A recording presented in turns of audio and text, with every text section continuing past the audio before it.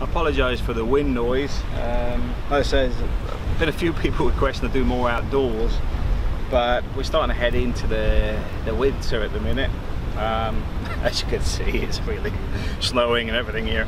No, but the problem is I get a huge crosswind off to the left here, which spoils the view. You know, I've got some boats here, I've got a beautiful beach.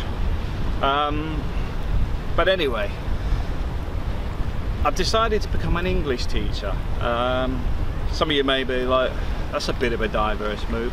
Well, it's been something on my mind for a while, but there's two levels to it. One, I want to change my career path. I'm not actually happy with the career I've got at the moment. I'm finding there's too many idiots and not enough people that know what they're doing. There was a thing out today in the UK where I think nearly 60% of teachers actually want to leave teaching in the UK. I would agree with them. I'd also say the same about the FM industry.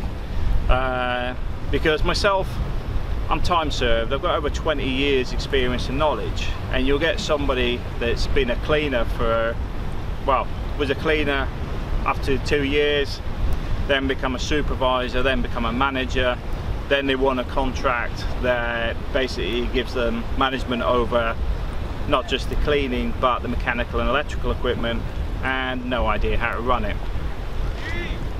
This is the big problem with the contracts I deal with. There's often too many people that have no idea what they're doing, and I'm tired of it. I'm tired of propping things up, but at the same time the joy is going out of it.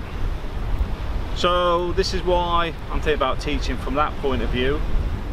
Next bit is for immigration in Spain. To get my residency, it's much easier to do it that way, because I can teach online, I can teach in class, and on top of this, the opportunities aren't just in Spain, which I'll cover in another video. Because somebody mentioned today about teaching English and what I'd recommend. Now, long term, my wife will also do the same courses. The reason being is I got hit by a bus, well, not next week, but in the future. My wife has the ability to stand on her own 2 feet financially. Although I have some income coming in left, right and centre from bits and pieces.